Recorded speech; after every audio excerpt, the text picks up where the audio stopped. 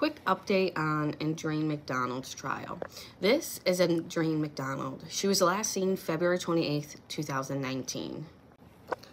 Unfortunately, her skull and bones will be found in July of 2019, and her husband would be arrested in the following days for her murder.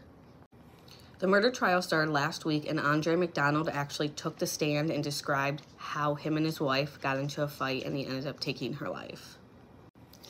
Although Andreen was charged with murder, a jury found him guilty of manslaughter, and yesterday the judge sentenced him to the maximum allowed of 20 years in prison.